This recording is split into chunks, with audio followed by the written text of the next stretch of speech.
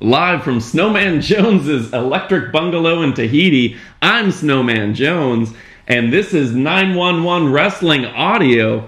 Today we're going to be talking about the best superstars in the WWE. Well, technically, we're going to be starting with superstars whose name begin with B, moving through the alphabet. I'm going to be giving my unique opinion on each of them.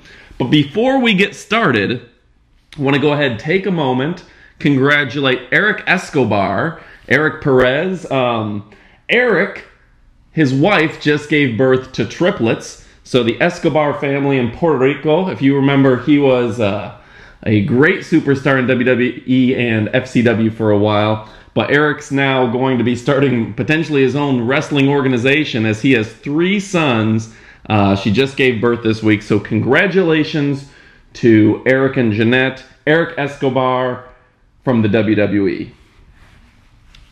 So going into our reviews, rankings, profiles, and discussion of WWE superstars, we're starting off with the B's, as our last episode ended with the A's, and the first one up to date, that's Beth Phoenix. Now, I've got a chance to see Beth Phoenix a few times in action. I got to talk with her once or twice in Florida Championship Wrestling, and she and Natty Neidhart are both great individuals, very sweet ladies. It was interesting to me when Natty Neidhart first broke into the WWE. They kept bringing Beth Phoenix down to Florida Championship Wrestling. They were working together, but one of the big fears for Beth and Natty Neidhart were that they looked too much alike. If you recall, when Natty Neidhart made her debut, they gave her some pink highlights in her hair, made her wear more pink, because they didn't want her looking too much like Beth Phoenix. But both individuals, very stocky, very strong, very intelligent women, great athletes. I think they're great additions to the WWE roster. Next up, alphabetically, we're going with the Big Show. Big Show is 7'1", 400+ pound superstar. He's a monster of a man, very athletic, very creative. I don't think the WWE has done him justice. If you remember in his WCW days, he debuted as the son of Andre the Giant. He was at ringside in a Hulk Hogan match, ripped off his shirt, threw it at Hulk. Everybody speculated the son of Andre was going to attack Hulk Hogan. They gave him a huge push in WCW. He was choke slamming men, kind of that Goldberg push where he just beat everyone. He was incredibly athletic, a lot thinner at the time. If I recall correctly, I saw him do a clothesline diving over the top rope to the ring side. I saw him do a drop kick over the top of the ring. I heard a rumor that at house shows he was perfecting a moonsaw, which is hard to believe that the Big Show could ever do that. Big Show's obviously put on a lot of weight since that era in the mid-90s. And I don't know, I always liked his name being the Giant. Leave a comment below in our YouTube feed, because I would be curious to hear what other people have to say about his name being the Big Show. It's hardly even a wrestling name. I don't get it. And I just don't think that the WWE has done him justice. It seems like he's not a serious contender for a major title, because on any given occasion they'll have him job out whoever the current guy getting a job out to whoever's getting a push. Then we have Booker T, King Booyah. I greatly enjoyed Booker T in his Harlem Heat days. I liked him with his brother Stevie Ray. If you recall, Stevie and Booker T were some of the better paid superstars in WCW. Rumor was that he and Stevie Ray were making $800,000 a year at WCW's heyday. He moved on to be the WCW champion, had that Best of 7 series with Chris Benoit. And that era, and I think that was under Vince Russo, he did some of his best work. So as much as people hate Vince Russo, and it probably wasn't Vince's idea, that era really did benefit Booker T when he went into singles. I hated when the WWE used him as King Booker, and had him with his fake accent. I think he does a good job as a ring announcer. He's entertaining and lively. Probably past his best days, but certainly, we could see this guy in a ring 10 years from now. He's got a lot of endurance. He's been around since at least the early 80s. I remember him as G.I. Bro If you guys followed him in the Indies, and then he brought back that gimmick under the Misfits of Action in WCW. He was a stereotypical black soldier as G.I. Bro. He was entertaining. He does a good job. Next up is Brodus Clay. I watched Brodus in his FCW days in Florida Championship Wrestling in my trips to Tampa. Brodus, he's got to be 6'4", 6'5", 6'6", pushing 400 pounds, a tremendous athlete. He's kind of got the flash funk gimmick. A lot of people, wrestling purists, hate the gimmick. But frankly, I think he's doing okay with it. It's his way of making a name. And I think the WWE is smart enough to go ahead and, just have him break out of that character within a year or two and establish himself as a monster. It's just hard. There's a lot of big guys, and it's hard for anyone to really believe in him. To me, he seems like a modern era's King Kong Bundy. He's big, he's athletic, he's got a lot of potential. If he keeps his nose clean, he'll be around for a long time. I think behind the scenes, Brodus Clay has had a little bit of a reputation for being a thug. We'll see how he does. Then we got Camacho and Cameron. Neither of these two I know a ton about. I saw Cameron training a little bit. I don't recall seeing Camacho training, so I don't want to go into too much detail on these two individuals, but they're the first two in the C's as we're going through alphabetically. Next up, alphabetically, as we're going through the WWE superstars, and I'm giving you Snowman Jones's impression of each of these, and if you don't like what I have to say, feel free to leave a comment. We'll address it in a future episode. But Chris Jericho, this guy's interesting. I remember watching him in WCW. I remember watching him in the ECW days. Lionheart Chris Jericho. Frankly, I never cared for him much. I never thought he was in great physical condition. I never thought he was very interesting to watch. I know a lot of people love Chris Jericho. I'm not particularly a fan. He's interesting. The whole Y2J thing, I thought the WWE brought him in 2000 in a very interesting way. They played him up well. He's got his band. He's a media icon. I like seeing him on things like Dancing with the Stars and commentary on totally 80s TV shows. I'm not a huge fan in the ring. And the guy can cut a great promo. One of my favorite Chris Jericho promos, him and Shawn Michaels got together in Canada. Everybody was cheering for the Canadian Chris Jericho and booing Shawn Michaels. This was post the screwed Bret Hart era where everyone in Canada hated Shawn Michaels. It was an amazing promo because when they came out, fans were cheering for Jericho, booing Shawn, had a lot of resentment. By the end of the promo, because Chris Jericho started talking trash about Canada and how he moved away from Canada, and Shawn Michaels started to defend Canada, by the end of the promo, the fans were cheering Shawn Michaels and booing Chris Jericho. And it was just amazing to see 20,000 people pissed off at Chris Jericho that 5 minutes earlier loved him. So he's got a great bit of talent.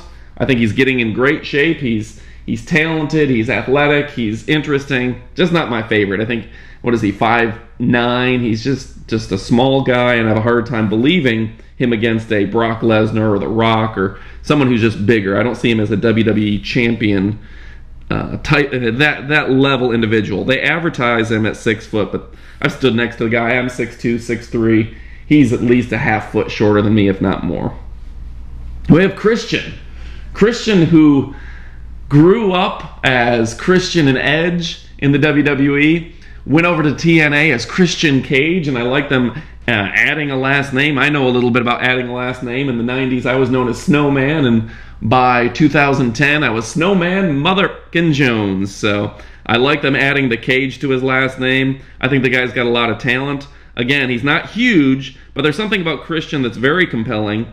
He's 6'1", 212 from Ontario. Signature move is the kill switch. Former ECW champion, Intercontinental champion, World Tag Team champion. He's held the hardcore and lightweight championship belts. He's done it all. And frankly, I thought he was better in TNA, Impact Wrestling, where this guy could really shine and stand out. In the WWE, it's just too big of a pool of people. And I don't know, I just don't see him as a major contender in the WWE as much as I do in TNA, where it's a little bit smaller of a pond. He's a bigger fish there. Then from there, Alphabetically, we've already covered CM Punk as the WWE champion, so we're going to skip over him, go straight to Cody Rhodes. Cody, frankly, this guy doesn't look anything like his dad, like in terms of his physique. In the face, he looks a lot like his dad. You can see the chin structure of his mom if you've ever met his mom. Cody looks a lot like his mom in the face, but you can definitely see his dad's influences as well. But Cody, he's a consummate professional.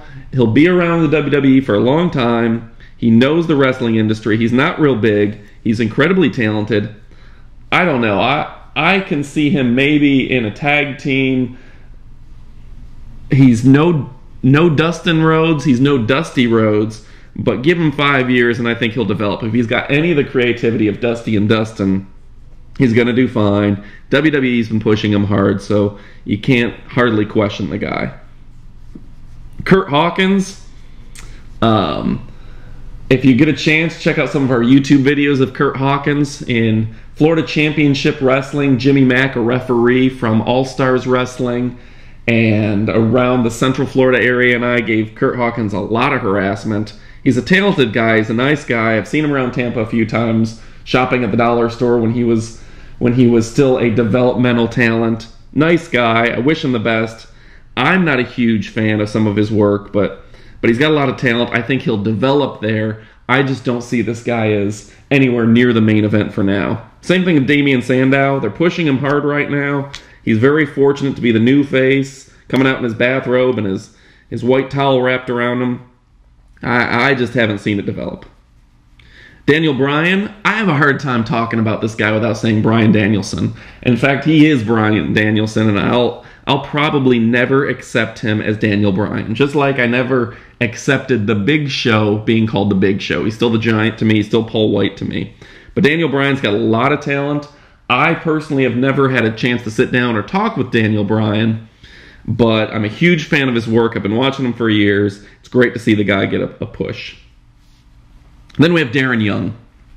Darren Young is an interesting individual. I first saw Darren at Florida Championship Wrestling when he was training with the WWE, and it was amazing at the time, and it really wasn't that long ago. It was 2 or 3 years ago he was training. The world, at least the people that were watching him, could not get over the fact, particularly when he had his short hair, he had a John Cena haircut, how much he looked like John Cena. I'm surprised that hasn't gotten further in terms of gimmicks and storylines or whatever, but the guy has a face structure very much like John Cena. I remember the crowd really being into that. David Otunga, I also was present for his wrestling debut. He gave an interview in Florida Championship Wrestling. He is, at least his WWE developmental contract debut. He's an interesting individual. He's incredibly smart, incredibly strong. He got the connections. He's got a good look. He's gonna do fine in the WWE. I don't know if we'll see him in 10 years, but he's got a few good years of WWE wrestling ahead of him. Then we have Dolph Ziggler. Dolph, I just particularly remember him frequently frequenting the Hooters over by Dale Mabry in Tampa, Florida.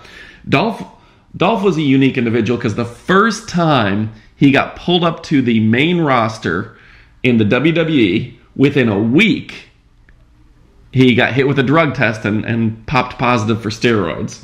I remember a lot of the guys at Florida Championship Wrestling and a lot of the spouses were pretty pissed at him because not too many people get that chance to get pulled up to the main roster, and as soon as he did, he popped positive.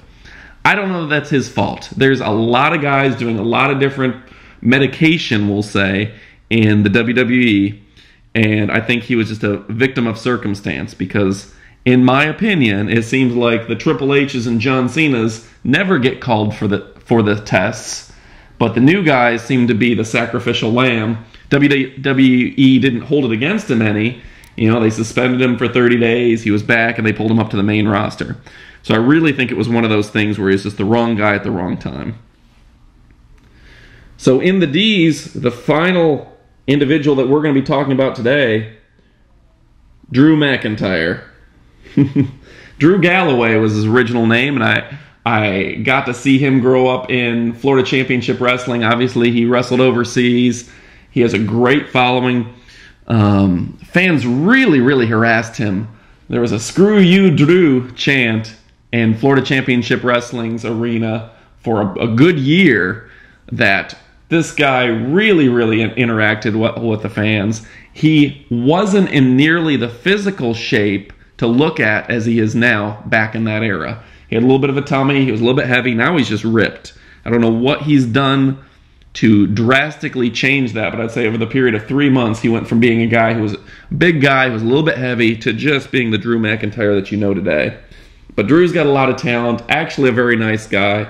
Had a chance to kind of interact with him a little bit, and I would definitely give this guy the thumbs up. With that, I'm Snowman Jones. Check back later. We're going to be kicking off with Dwayne "The Rock" Johnson on our next episode. Check out Wrestling 911 audio. Go to 911wrestling.com.